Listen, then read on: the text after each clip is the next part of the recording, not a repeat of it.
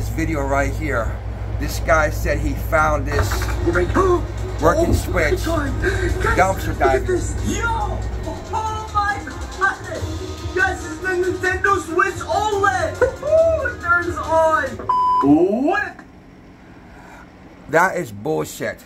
Now you mean to tell me that GameStop itself How is it going? is going to throw away the Nintendo Switch? Look at this. He found it, and this in the garbage. In the fucking garbage. Oh my god! Guys, look at this! Yo!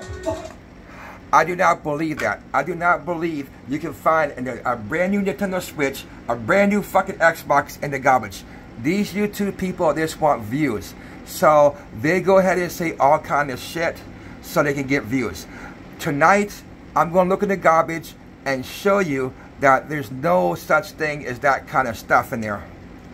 Hopefully tonight, or maybe when I get my day off. I'm not sure. But eventually I'm going to show you what is exactly in the garbage.